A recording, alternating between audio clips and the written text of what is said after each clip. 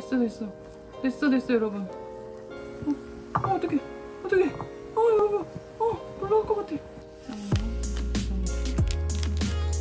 이렇게 위험해. 쏟아. 안돼 불이 너무 강해. 안돼 타면 안돼. 이렇게 해서 여기에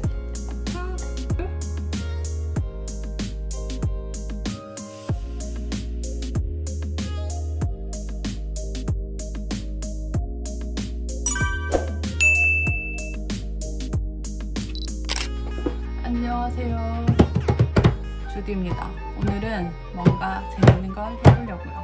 추억의 달고나 세트를 샀거든요. 그냥 박스채, 여기 박스에 박스를 넣으면 낭비니까 아예 여기다가 붙여갖고 왔더라고요. 근데 저는 그냥 이것도 나쁘진 않는 것 같아요. 얘는 깨질 게 아니잖아요. 사람들은 이렇게 왔다고 약간 무성의하다고 막 댓글 많이 달았더라고요. 잘라볼게요. 내용이 어떤 걸로 돼 있는지 한번 잘라보겠습니다. 기대된다. 소다. 달고나 세트 만드는 거. 짠! 아 맞다, 설탕을 준비해야 되겠네. 저 설탕을 준비해야 되겠네요. 이거 모양 틀 뜨는 거랑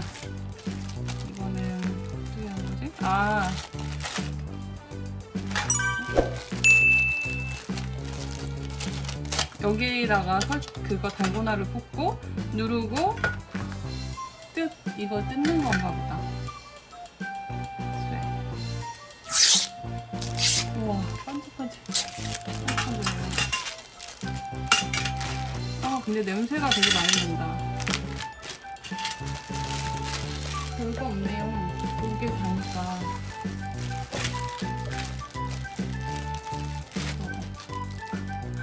일단 씻어야 될 것 같아요. 쎄니까 씻고 올게요.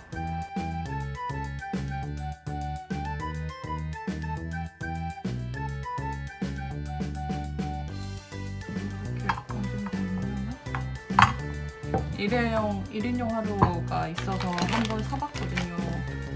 이 달고나를 하면 재밌을 것 같아요. 역시 고체 에탄올 하나 묻혀서 해보겠습니다.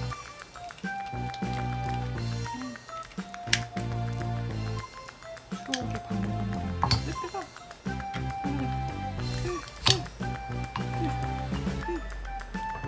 자, 이거 올려놓고 이렇게 설탕을 넣겠습니다. 한 스푼 올려놓고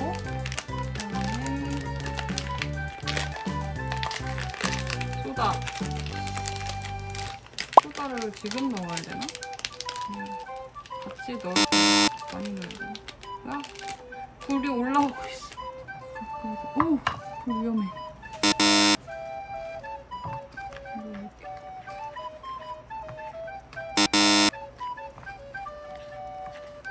이렇게.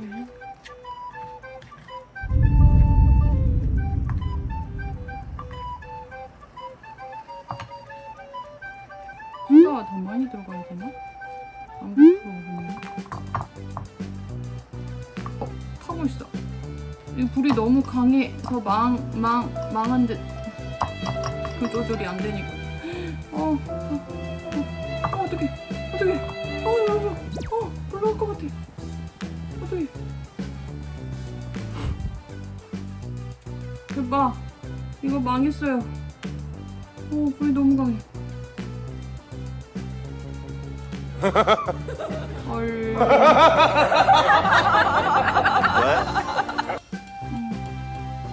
어떡하지?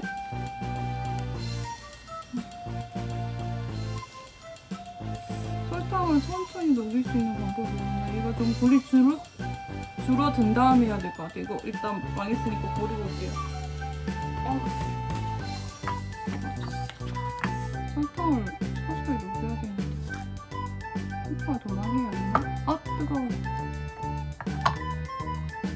저 오늘 이거 해먹을 수 있겠죠? 지난번 라면이랑 똑같은 상황이 되지 않으려나? 소다를 좀 늦게 넣어야 되나? 소다랑 같이 타서 그런가?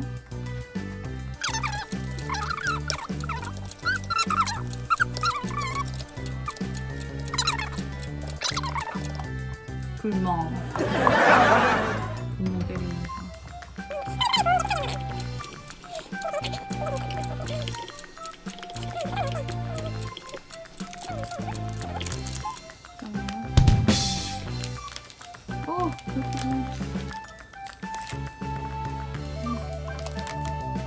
수상하니까 좀 부끄러워 보이는구나.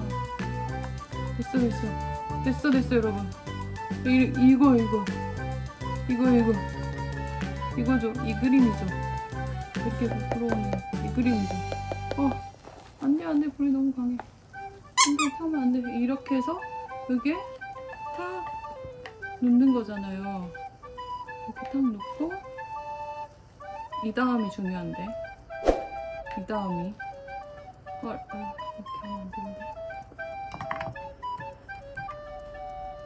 이 다음이 이거를 이렇게 눌러서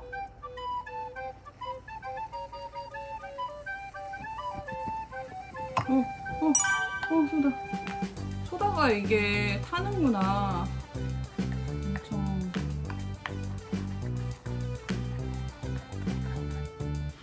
설탕을 좀 설탕을 많이 넣을게. 이거 어떻게 됐는지 궁금하죠? 설탕은 이제 천천히 이렇게 녹을 거고. 이거 뜨거워. 이거 그냥 안 떨어지는데? 이거 어떻게 하지?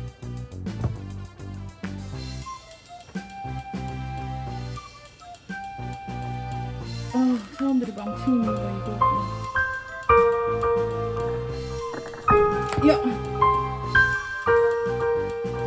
헐. 이방 망했어. 어떻게 됐지? 이게 망했어. 어떻게 해야 돼? 저 하트 모양을 아예 만들지도 못하고 돼버렸네. 먹을게. 맛있다. 힐 냈어요.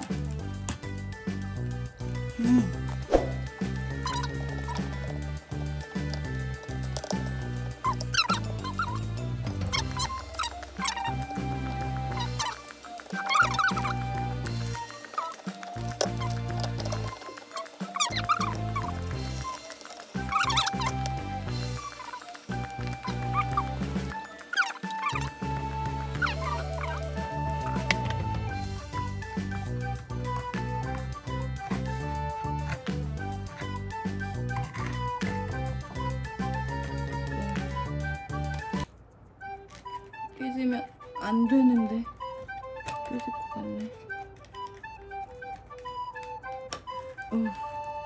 아까 처음 망한 것 때문에 그런가?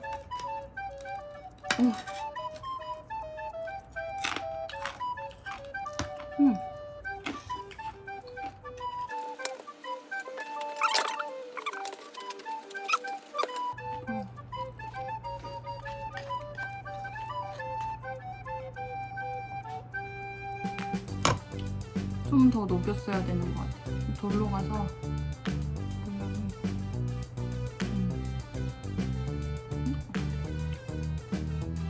때처럼 돼야 되는데.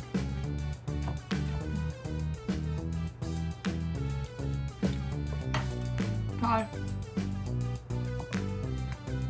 찍고 달을 찍어보겠습니다. 잘 되려나?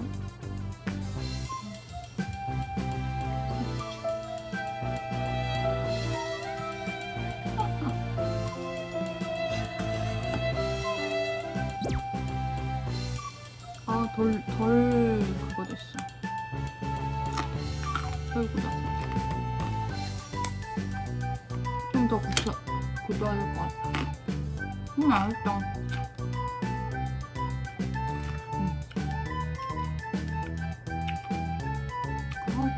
뜨거워요. 엄청 달다.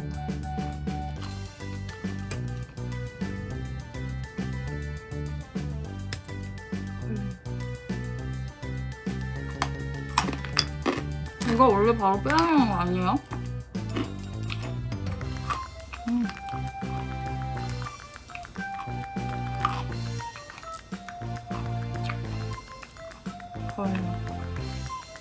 망했네.